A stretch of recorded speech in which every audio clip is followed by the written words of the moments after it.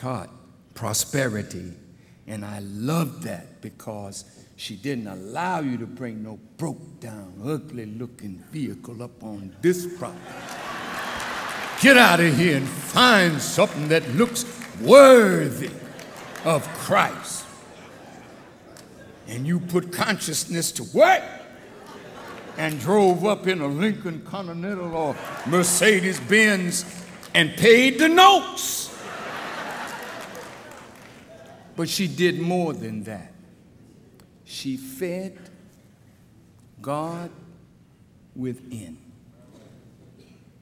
And that is what each of us as pastors have to do to the people that look to us. Feed God within them so that as God grows in them in this marvelous Christ consciousness, then they will go out into the world and challenge Satan and put Satan under their foot.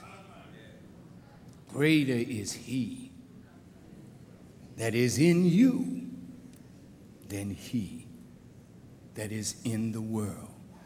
So, Dr. Coleman,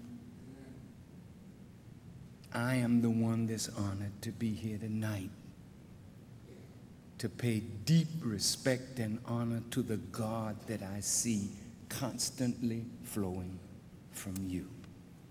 May God continue to flow in you, enrich you, grow you more and more in his wisdom and spirit.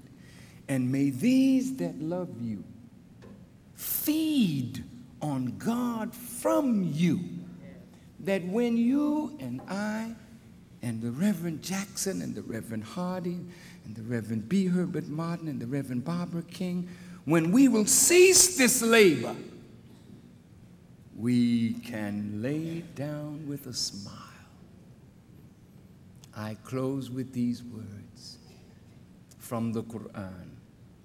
Were you present when death visited Jacob? Of course, none of us were.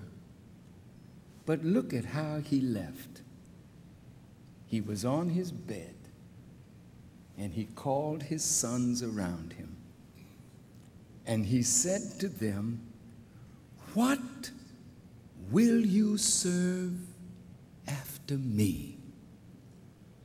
And they said, "We will serve the God of our fathers, the God of Abraham, Isaac, and Jacob."